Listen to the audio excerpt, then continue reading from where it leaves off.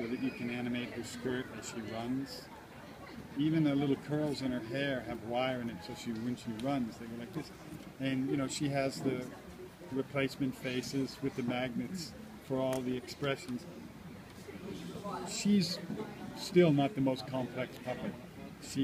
Snatcher has controls in his belly, so you can, when he walks, it moves like that. He's a very complex puppet, but still, all of those elements are kind of the same as King Kong was done, you know, but much more precise. Yeah, this technologically is the new element. The 3D printers.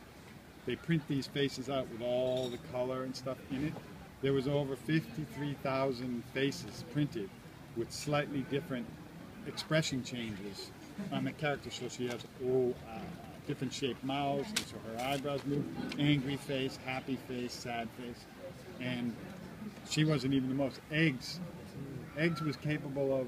Well, you had, I think, 15,000 pieces printed out, and you know, it was usually split between the brows and the mouth, and then you could do different combinations, and he ended up having about 1.4 million possible combinations he could do with his face, which is more than any of us, I think.